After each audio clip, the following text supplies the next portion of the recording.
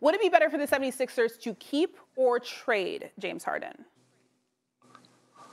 You know what? I think they should keep him. Matter of fact, I know they should keep him. Long as he's going to buy into being the James Harden they need him to be. Last year, the two-man game between him and Joel Embiid in the pick and roll was beautiful to watch when James Harden wanted to buy in actually being the point guard. Now, you bring in Nick Nurse, who I believe is a hell of a coach, who's going to get more out of Tyrese Maxey. And then you got to ask yourself, what do James Harden want? I mean, he turned down a 2-year, $100+ million extension when he was in Houston to get traded to the Brooklyn Nets. And I believe he turned down a 3-year, $150+ million extension with the Brooklyn Nets before he was traded to the Philadelphia 76ers. So if you're James Harden, you got to ask yourself, what is it that I'm searching for? And in my eyes, from the outside looking in, he got to be wanting the championship. Okay, we just talked about the Eastern Conference for us being wide open, and me and Wendy went on here and we talked about the Milwaukee Bucks being the favorite. But if James Harden stay, you know, all of a sudden, the next to them is the Philadelphia 76ers in my eyes. I love the addition of Nick Nurse, but if I'm Philly, I would keep James Harden. I would keep him. I wouldn't even worry about trading him. I would keep him. I agree with you, Perk, that the best path for him, if he wants to contend, he should stay in Philadelphia. We know what happened in Game 6 and Game 7 against Boston. If he wants to redeem himself, this is the perfect place to do it, playing in a place where you just led the league in assists. You have the reigning MVP by your side. But if he was so unhappy about the way that contract negotiations went that he decided to opt in and further limit his leverage, then you might have a James Harden that we've seen time and again when he's not happy about something, he might not be bought in. So I think there's a big if about getting back to the James Harden, or however you phrased it, like being that guy that the Philadelphia 76ers need him to be. When he was unhappy in 2020 in Houston, instead of showing up for training camp, we saw Instagram, Twitter of him out with Lil Baby, not going to training camp. In 2022, when he was unhappy with the situation in Brooklyn, it's, oh man, my hamstring hurts and I have to sit out. And then all of a sudden, that magically went away when he ended up getting to Philadelphia. I think you run into a risk here knowing that when he's disgruntled, when he's not in a happy situation or where he feels he's valued, he's not going to be putting the work first to get himself in a better situation. The only difference here is that he's on an expiring contract. It's not like he's in the middle of some long-term deal. He's got to prove this season that he's worthy of the next big deal because he did take the pay cut last year.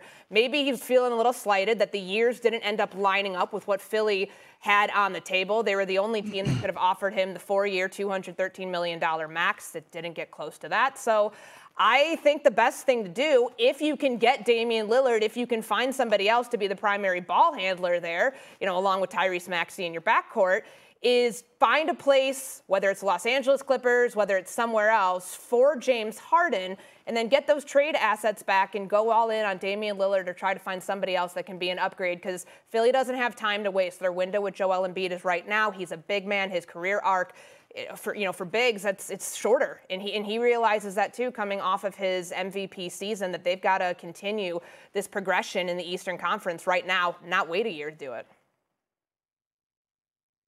Yeah, I think something worth remembering here is he gets lost in everything with all the trades and all the speculation. It wasn't like the Sixers didn't want James Harden back. They did want him back. They just were going to play hardball in the negotiations. They didn't want to give him a 4-year max contract. We saw that the Mavericks, weren't willing to give Kyrie Irving a max contract because they knew that there weren't any offers out there in that regard, and there weren't for Harden either.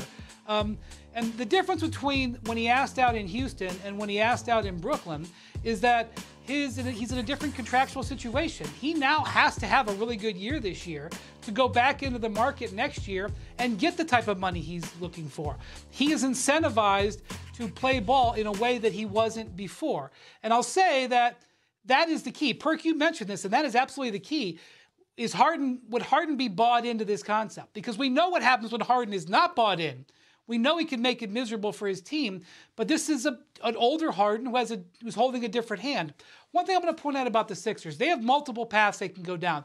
They certainly can go down the path of trying to trade Harden to the Clippers, collect assets and make a play for Dame Lillard or another player, another big-name player that maybe we're not even thinking of right now.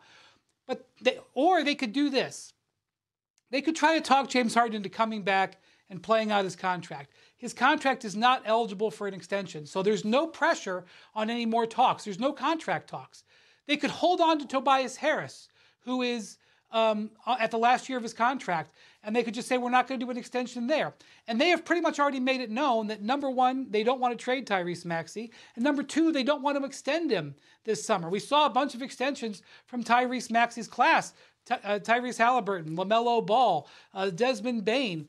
We didn't see an extension for Maxey, and they've made it clear they're not going to do that. So they could wait until Maxey becomes a restricted free agent next summer.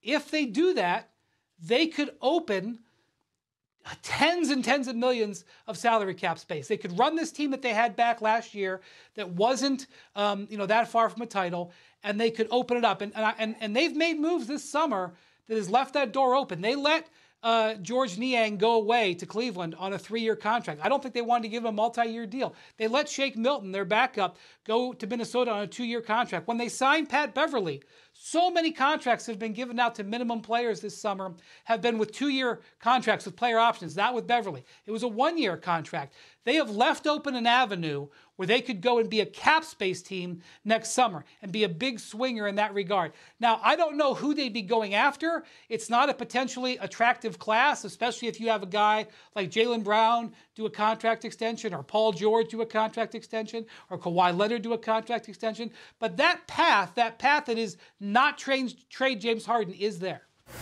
All right, quick takes. Let's get it. Free agent guard Russell Westbrook has agreed on a new 2-year, $7.8 million deal to stay with the LA Clippers. Woj reported on Saturday. Perk, can the Clippers make noise in the West? Absolutely they can. It comes down to health. And kudos to Russell Westbrook for taking little under about $4 million a year to stay with the Clippers. I thought he saved his career last season under Ty Lue. And look, we know how Paul George plays alongside Russell Westbrook. We've seen him play some of his best basketball in Oklahoma City, and now Russell Westbrook is that key and that engine that they need night in and night out to make sure that they stay in the thick of things in the Western Conference. All right, let's move over to the Eastern Conference. The Nova Knicks are in full effect as New York agreed to a 4-year, $50 million contract with free agent guard Dante DiVincenzo, reuniting him with former Villanova teammates Jalen Brunson and Josh Hart. Wendy, will the Knicks take a step forward or back next season? Well, I think they've got a chance to take a step forward. First off, they're not necessarily done. Let's see what other moves they make. Now, they traded Obi Toppin for a couple of second-round picks. That was kind of surprising that they gave up on him, but let's see what they can do with the rest of their roster. But they got Dante DiVincenzo to take less than the full mid-level. That was a nice signing. And not only that, Josh Hart opted into his contract, his former teammate at Villanova, and that maneuver helped the Knicks get this exception space to do it. It was incredible a sign of working with the front office that Josh Hart did to help bolster the team. And I think one of their next moves will be to extend Josh Hart's contract now that he's opted in. Look, the Knicks they were the 5th place team during the regular season. They're not right there with those elite teams. What you look at the Knicks and get excited about is potential trade with all those assets. In the meantime, they're going to be competitive, but let's see when they make their big trade, whether it's this year or next summer. Yeah, that's at least a collegiate national basketball team, so we'll see what they're able to do in New York. All right, free agent center Brook Lopez is returning to the Milwaukee Bucks after agreeing to a 2-year, $48 million deal. A source told ESPN's Adrian Wojnarowski. Courtney, which was the most important signing? Well, I think when you look at Khris Middleton and what he provides from the mid-range game, like that's, you can't lose that. I know that they didn't have the offense that they needed in the postseason, but imagine losing your second best scorer and then realizing you have another hole that you have to fill around Giannis. So some people might say retaining Khris Middleton is the big move, but frankly, I think it's Brook Lopez. Look at how this contract is structured and what we're going to be talking about 2 months from now when Giannis can, agree to an extension. The 2-year deal that Brook Lopez got, I think, is going to sync up nicely with this window of getting all of the supporting cast back in Milwaukee around Giannis, Drew Holiday, Khris Middleton, Brook Lopez, and they've got about a 2-year window to operate in to win a championship here before people's contracts run out, player options, so on and so forth. But I really like the Middleton one's the big one, but the Brook Lopez deal of him getting back to Milwaukee is a sneaky good one because Giannis isn't going to want to play 60 games as a center next year. So yeah, like let's keep that in context here, because we have not talked about him much during this free agency process, as I mentioned, because that extension for him he's not extension eligible until a little bit later this offseason. But imagine if they didn't do those moves. Then what would we be talking about? Oh, is Giannis going here? Is he going to the Knicks? Name a destination to be named later. That would have been the conversation had Milwaukee not tried to retain two of their key guys that were up.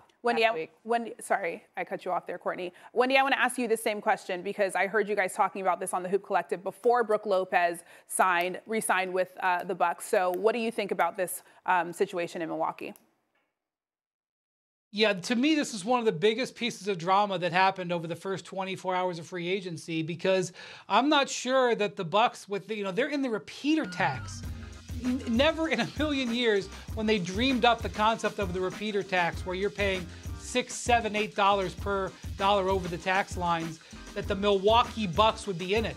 And trust me, their ownership never thought when they bought the team that they would be in it. And there was a real drama. Would Brook Lopez take an offer sitting there from the Houston Rockets? They landed Fred VanVleet, and they had this big offer. They had $25 million left in cap room, and that's about what Brook Lopez got. He's a guy in his mid-30s, but the thing is, you can't replace him. It's not like in football where a guy walks away and you have that salary slot. The way the NBA is structured, it just doesn't work that way. They could not afford to lose Brook Lopez. And let's remind everybody, the Bucks were the best team in the East of the regular season. They had 5 more wins than the Denver Nuggets. Now, look, in the playoffs, they laid an egg. Giannis got dinged up. Middleton was not back to where he needed to be. They got outplayed and out-executed by the Miami Heat. It was extremely disappointing, and they fired their championship head coach because of it, and they've got some work to do. But they, until we see what Philadelphia and Boston and Miami finish with, because all of them are still working right now, the Bucks, when retaining these two players, are my favorite to be number one in the East again. Perk, what do you think? I'm right there with you. I'm doubling down with Wendy. They're my favorite as well because, the most important piece was Brook Lopez. When it comes to the big man tandem, that 4 and 5, I don't know if it's a better tandem in the NBA outside of Brook Lopez and Giannis when it comes down to what they bring on the defensive side of things and the way that they anchor the defense. Brook Lopez is so underrated when it comes down to guarding the pick and roll. I loved his ability of rim protection. Obviously, 7'1", 7'2", whatever the case may be. But on the offensive end, he give Giannis space. He give Giannis space to operate because you have to respect his three-point shooting. And if you need to throw it to him on the low block, he can get you a bucket, and his ability to get to the free throw line is underrated. Look, Khris Middleton, he was not healthy. Things were just not right for him last season. Now, all of a sudden, he get a full offseason to get his body right, to recover, to get his game back to where it was. And now we talk about that pick and roll with Giannis Antetokounmpo and Khris Middleton, that late game, 2-man game that's so hard to stop going back into next season. Right now, I'm with Wendy. They're the heavy favorite and my favorite in the Eastern Conference. Who was most important for the Suns to make a deep playoff run? Kevin Durant, Devin Booker, or Bradley Beal? It's Devin Booker. And I have to say, I have endless admiration for Kevin Durant, but Kevin Durant was brought to Phoenix to support Booker. And I think KD knows that. And certainly the way they played in the playoffs, it may not have been an ideal usage of the two of them because it was a lot of Booker and not as much Durant as you want. And that's one of the reasons why I think Monty Williams was let go, because he didn't, perfect what they needed. But I definitely think that this is Booker's team. And Bradley Beal came in last week and ratified that. He definitely feels that way. And look, Bradley Beal's got his money. Durant's got his money and got his titles. The guy who is at the centerpiece of this is Devin Booker. And if you watched him play when he had Durant on the floor with him last year, particularly in those 2 rounds of playoffs, you would agree that he has got to be at the center of what the Suns do going forward. I wouldn't disagree with that. I mean, it is Book's team, but the most important player on this team, for as what they're trying to accomplish, is Kevin Durant. Devin Booker had an opportunity to actually lead this Phoenix Suns organization to winning their first NBA championship, and he folded like a yoga mat in the finals to Giannis and lost 4 straight. When it comes down to KD, Beal, and Booker, we have to throw out the word sacrifice, because somebody's going to have to sacrifice shot attempts somewhere, because they're all not going to be able to get 25 shot attempts apiece. And we know Bradley Beal and Devin Booker, Bradley Beal's right in the middle of his prime. Devin Booker knocking at the door of starting his prime. And Kevin Durant is at the end of his prime. Not saying not saying that he's not a great player, but KD, I'm looking forward to him as being that point forward piece, meaning the guy that's going to be bringing up the ball, the decision maker, running the offense, because he can do it. So when I'm looking at KD, I'm actually calling him out and seeing if he could come forward and be the leader of that team, the vocal leader and the on-the-court leader, that ultimate floor general. So when I look at what Phoenix is trying to do, they went all in for us getting Bradley Beal. They have come out publicly saying, that they are built to win a championship now, not tomorrow. So when I think about that, it's KD all day. KD is the only person with 2 championships and 2 finals MVPs, and he knows what it takes to get it done. It's remarkable, all of these pieces around Devin Booker. Back in 2018, he's the one who said he'd love to see a super team come to him and get built around him. So I guess ask and you shall receive. The Bradley Beal ingredient in all of this, I know inconsistent play, some injuries the last 2 seasons might have people thinking, how does this actually move the needle in Phoenix? But you have somebody who's coming off of a season not too long ago where he averaged 31.3 points. He's a solid playmaker. It's another perimeter threat for a team that was so top-heavy in the postseason. Starters for the Phoenix Suns scored nearly 88% of their points in the postseason. Let that sink in when you think about what Brad Beal adds as far as his contributions here, being able to open things up for Kevin Durant and Devin Booker. So those two, as the stars of this team, are kind of pushed in that direction by their third star taking some of the load off of them. But it's the moves for me that the Phoenix Suns have executed in free agency. I really like this Eric Gordon move, and it's not just because I'm an Indiana grad. He's 20th all-time in three-pointers made. The backup depth that you get there at the guard position is something that they lacked. And whether it's the minutes that Kevin Durant was forced into playing this year, averaging around 42 in the postseason, we know, guys, that he can't continue at that clip entering this next season. And you don't want to put that on Devin Booker as well. So completing this trio with Bradley Beal, and then they signed about 6 players in the first 90 minutes, all on veteran minimum deals, and that was before they ended up getting Eric Gordon, who's always been on Phoenix's wish list. I know I said that the Lakers won free agency, and I still stand by that, but the Phoenix Suns, at least in the West, are a very close second with the way that they ended up constructing the rest of this roster after getting Bradley Beal in the trade a couple weeks back. And to add to your point, this is going to be some of the most fun offensive basketball we have ever witnessed. And I'm not throwing shade at Golden State, because obviously watching them with Kevin Durant, Steph Curry, and Klay Thompson, they had their moments. This Phoenix Suns team is going to be must-see TV offensively. They have too much firepower and too many guys that are efficient, elite scorers when it comes down to Book, KD, and Bradley Beal. We're looking at Kevin Durant. He shot 55% from the field last year. Devin Booker, 50%. Bradley Beal, 50%. These guys are efficient, elite scorers in the game. It's going to be fun. And look, here's another thing that people have to realize. Frank Vogel is a hell of a coach. I know things didn't end well in L.A., but they did win a championship there. And when you look at how he left his mark when he was in Indiana, when they was with Paul George and Roy Hibbert, and they was running against those Heat teams, Frank Vogel can coach his behind off. He's gonna put in a defense that is going to be great. He's going to get the best out of DeAndre Jordan. This Phoenix Suns team is going to be a force to be reckoned with.